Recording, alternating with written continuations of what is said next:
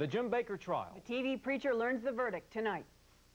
To News Watch with Michelle Marsh and Ernie Anastos. Good evening. Coming up at 11, Jim Bakker's downfall. The TV preacher gets a verdict that could put him in jail for life, but says God is on his side. Also tonight, the heroic effort to save some children whose mother threw them from a window 10 stories up. There's a new account of the attack on a Central Park jogger from the suspects themselves and a child support crackdown. The law moves in on hundreds of delinquent divorcees, plus a presidential patient